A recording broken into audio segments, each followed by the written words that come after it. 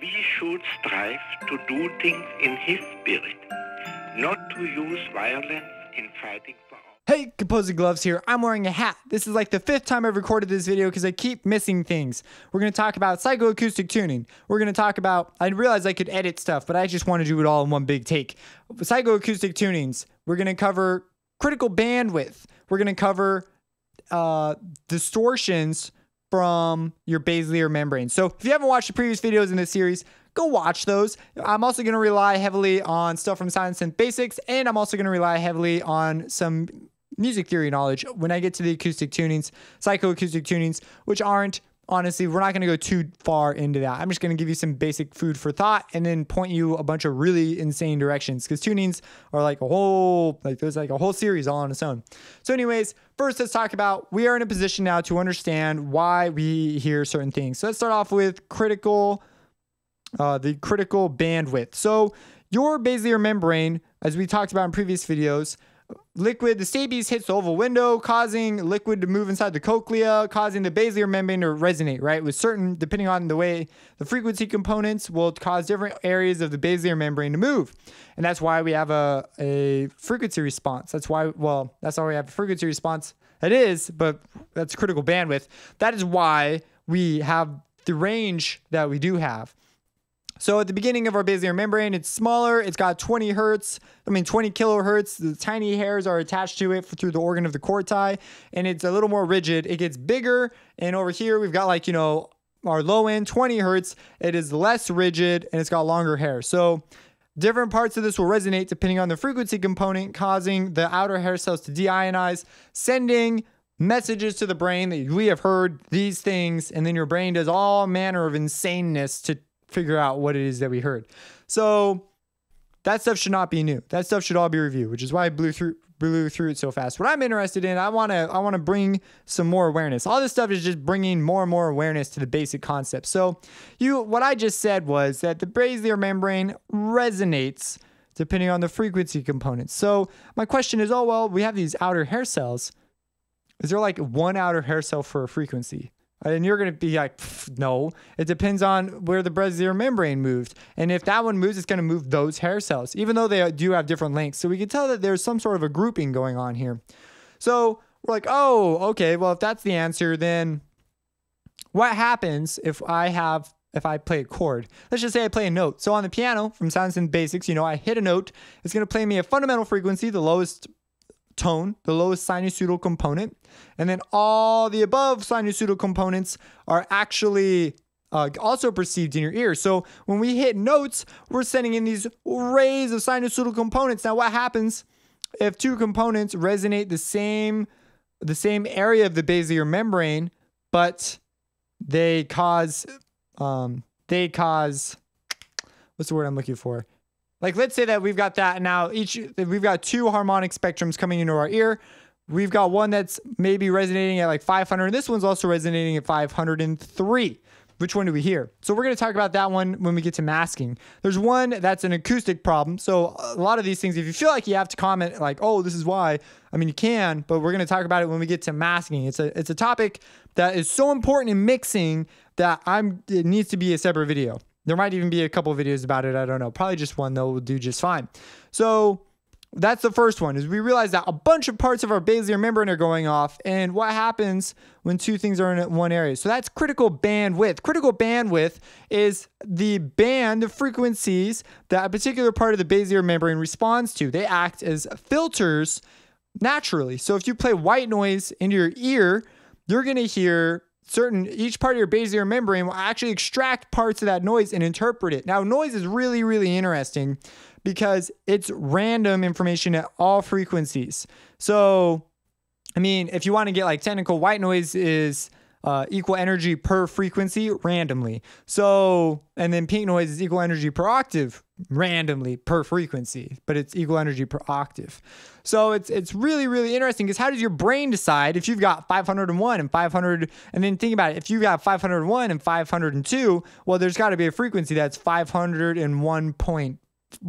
501.2, 501. You have all these in between. So how do you decide, what you're hearing out of this infinite series? And so that is what sort of the question is. And It has to do with critical bandwidth, and masking will answer a lot of these things. Why does noise? You've been practicing listening to noise. Haven't you ever wondered why noise sounds that way when you can take a piano with harmonics and get something so different? Then if you get something similar to that piano and then play them at different volumes, you're gonna get something even more different. So different results. And so it's really interesting. Now these are all the fault of your neurons, of your inner hair cells. They can only fire off so fast. And the more firings there are, the louder the sound is. But you've got to realize that they can't fire off for 500 hertz and 501 hertz that fast. You can't even tell the difference if I played them sequentially because they're so close together that you just mentally group them together. So now I believe there's a separate, your brain can technically tell them apart, but psychoacoustically you can't. But I might be wrong about that. So if anyone knows, let me know. It's kind of hard to delve in and find answers to some of these questions that I've run across as I've learned about this. But anyways, that's part of the problem. So that's critical bandwidth, the bandwidth of those frequencies that cause that part of the Brassiere membrane and those hair cells to activate. It's not a problem when because you can have stuff coming on down here and stuff going on up here, high frequencies and low frequencies. That's fine. It's different part of the membrane, different hair cells, different signals going to the down the eighth cranial membrane or whatever it's called. So that's what it's called. So anyways, they go out. Now, the Brassiere membrane, now this brings up the interesting thing of natural distortion. So what if, and we're going to get into Fletcher-Munson curves later, but what if I play a signal? Like let's say I've got a 1 kilohertz tone and I'm playing it.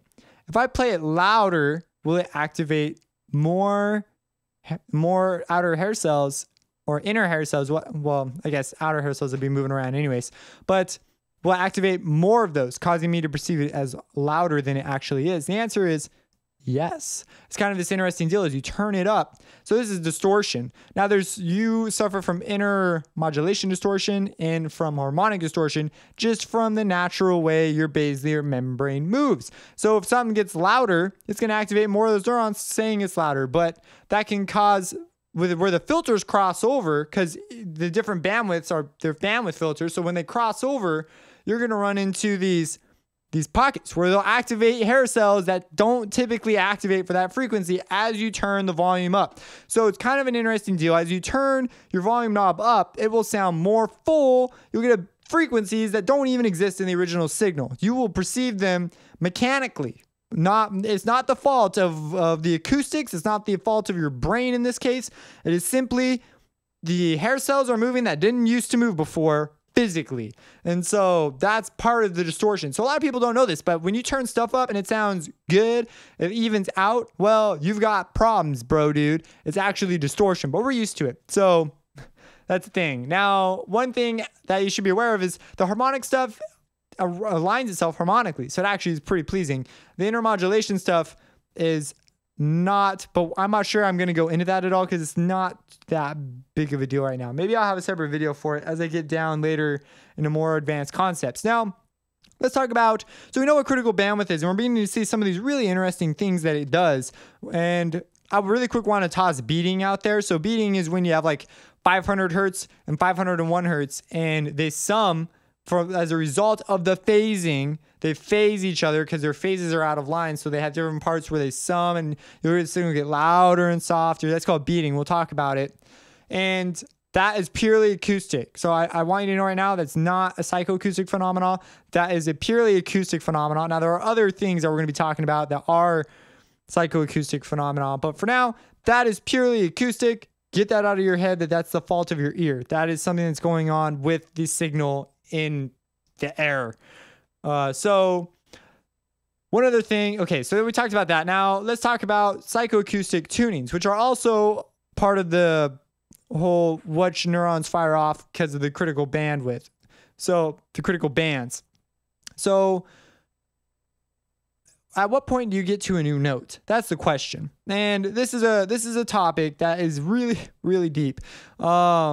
It could be like a whole series. I'm not even joking. To go look up Pythagoras and his original tuning scales, he came up with a ratio. But basically from the ear, let's start there. If I play 100 hertz, well, we know that we have frequencies in between, like 101.1, but we're going to ignore those. Let's just say I go to 102 hertz. is that a new note? And the answer is no. You won't even be able to tell the difference. Like, I'd be really surprised if you could honestly, like, through a blind test, actually tell me the differences between those. You gotta be like, you gotta have some weird disease or special ability or something, like a superhero. Disease is kind of negative. So, because it's a disease. So, what's interesting about that is, so, okay, what point does it become a new note? And now we run into this really interesting thing. So, Pythagoras came up with these ratios, and now, of course, he was using, I believe he used string originally to come up with them, but there are loads and loads of tuning scales precisely because of this problem. And there are other scales like the Western theory, which exists simply so that we have more options. Like, for example, we can modulate keys easily. We can go from C to G to A minor to F. Like, we can move around and we can use the same notes for the same things. That is not how it worked originally. In fact, now this is MIDI music theory. If you want to go understand what I'm saying right now, you need to know that stuff because it's just way too much to cover. This is more advanced. So, like, for example, you have an F sharp. So we have like a note here, right? Like, let's say right here, we have C sharp, and then this is also considered D flat. Well, there used to be two separate keys for this precisely because of the weird tuning thing I was just telling you about. The way you got to whatever that note was, or the way you get to whatever that note is, matters. It matters a lot. And so it's just really interesting. Then we have other problems like the logarithmic nature of, I'm not going to pull out. Okay. I'm on a different channel. Okay. So let's pull out an EQ2. My laptop has a much smaller effects bank, so I get mixed up sometimes. So look at this. This is 1 octave, right? 20 hertz to 40 hertz. And that's 1 octave. So that's 20 hertz to express 12 tones in the Western scale. Look up here. We have 5K to freaking 10K. That's 5,000 hertz to express the same 12 notes. Like, that's insane. So we've got an issue here, guy. So, or girl, I don't know. And like, that's a thing. So we need to be aware of this, that these tuning scales are a result of our critical bandwidth. And you'll notice that because of this, low frequencies will more easily sound out of tune. In some cases, the frequency you're looking for, typically you're not going to get out of a typical synthesizer that doesn't do in between frequencies. So, because arguably you could also say there's infinite in here, but then we get into this whole other discussion. So as you see, it's like this insane topic. It just goes on forever. I have several videos outlining these concepts in various places. But honestly, just look up the subject on your own. Look up tuning scales. There are videos on YouTube. Some of them are really well done. Other ones are like, okay. And then, yeah, you'll come across things and they'll give you more resources. And you can just go down this crazy line. But it is because of the critical bandwidth that this problem even exists in the first place. So that's where it starts. And that's like, once you get to that, you start asking scientific questions about like, why does those hair cells fire off at that moment in time? Why?